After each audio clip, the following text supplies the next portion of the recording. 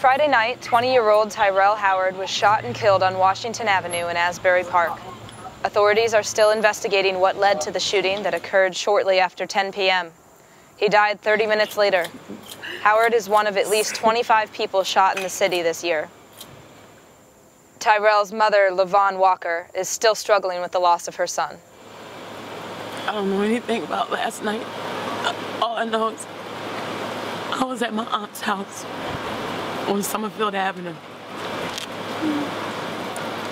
And some of her neighbors were outside in the backyard with their grandbaby.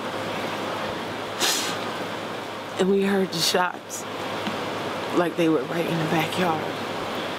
And we went in the house and closed the door. I got a phone call from my daughter-in-law telling me my baby was shot. And I asked her where at.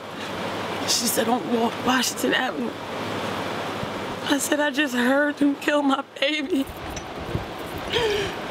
My baby won't be here to hug me, kiss me in the morning. I used to do it every morning and every night.